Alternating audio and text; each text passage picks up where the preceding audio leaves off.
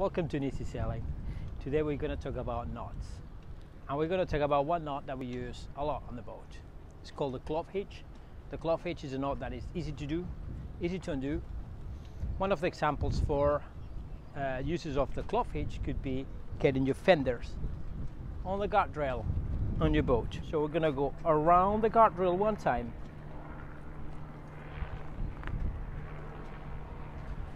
then I'm going to cross over, and I'm going to go right underneath and back in another time,